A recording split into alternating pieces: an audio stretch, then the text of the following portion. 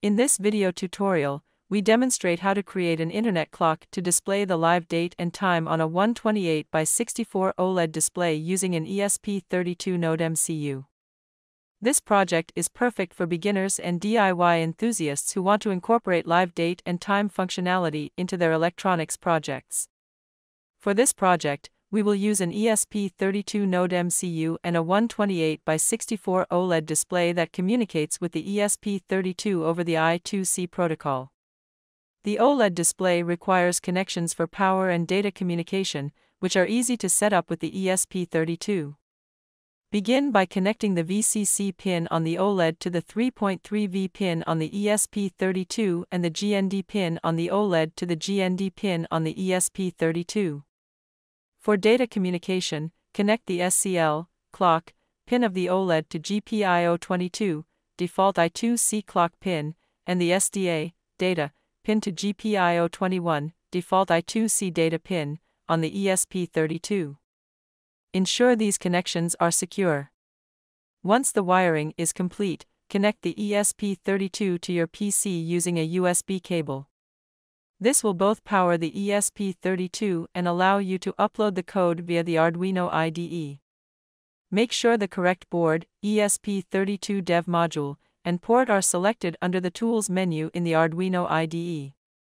You will need the U8, G2, and NTPClient libraries to interface with the OLED display and fetch live date and time from an NTP server. Install these libraries through the Arduino IDE's Library Manager to make the project functional and easily display the time on the OLED screen. Use the provided code in this video description to connect your ESP32 to Wi-Fi and retrieve time information. Enter your Wi-Fi SSID and password in the designated fields of your code. Ensure that both the SSID and password are accurate and case-sensitive to establish a successful connection.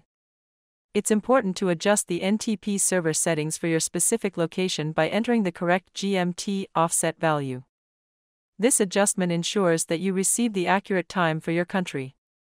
In the video description, we've listed the GMT offset values for different countries.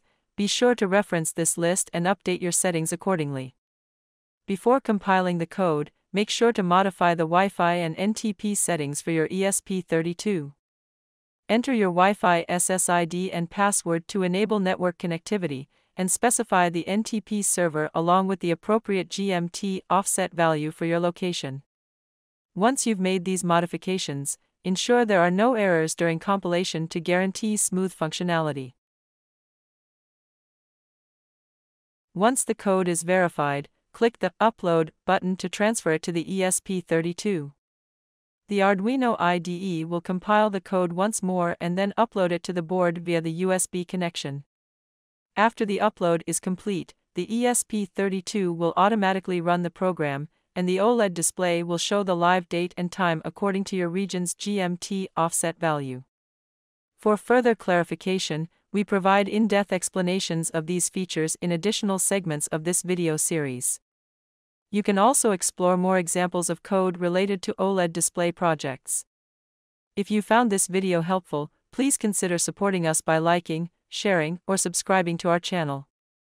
Your support enables us to create more content and provide valuable resources to our audience. Every bit of support is greatly appreciated. Thank you.